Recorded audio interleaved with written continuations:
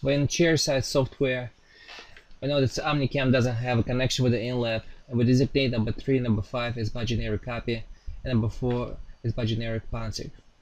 So we scan the restoration, the preparation right now, 3 to 5. You can see that we have 4 folders. We have the lower jaw folder, we have buckle bite, and also the biocopy of old bridge. So we wanna copy as a final restoration. Now we can go to buckle bite, and you can see we stitch the bite together. And this principle, it's when we're trying to transfer this file to Inlab software, that only this stage we can have option as to move this file as DXD file to Inlab software.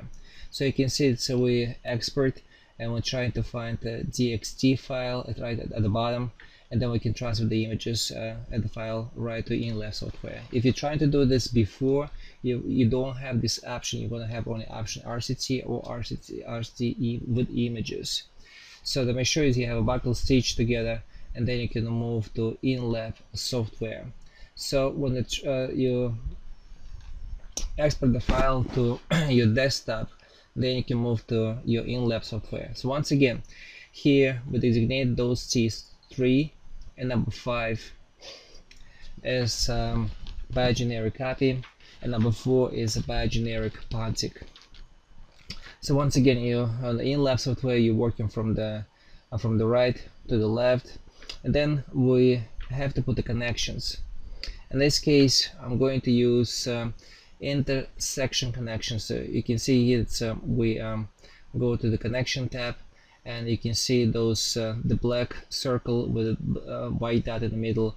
That's what our connections.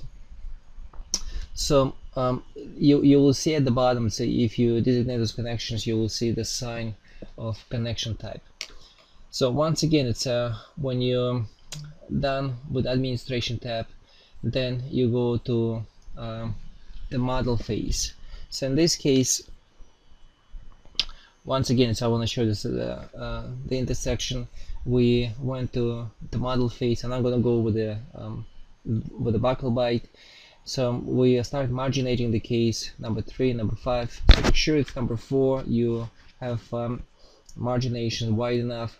It's like Mike said, it's a imagine it's number 4 existing there, or you just copy the the radius of number 5 as number 4, so you have a broader connection, and it will withstand the occlusal pressure when the patient bites. So again, it's we do a margination between 3, 4, and 5, and then we'll proceed to the next step. It's going to be a design. So there's here's going to be the copy line. I'm sorry, this is because we're doing a biogeneric copy. You can the copy each separate to like a 3, 4, and a 5, and then you'll proceed with the design. So this is the design. It's you're going to work with your connection with the shape, wherever you want to alter, add them. But what I want to show you, it's how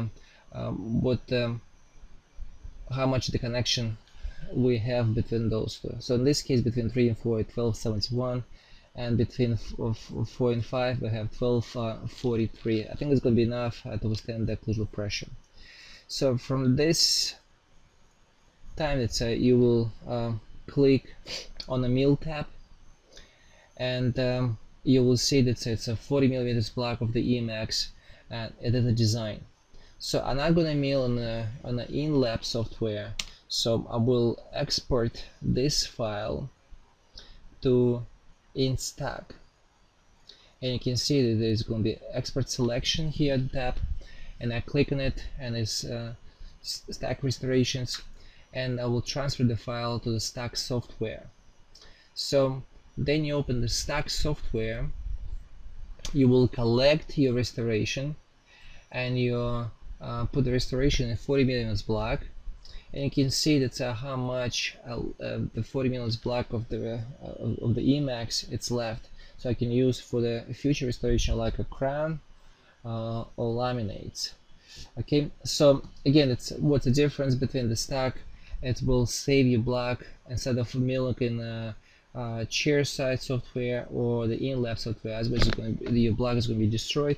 In this case, the stack is going to be more gentle to your mother, and also you'll save the block.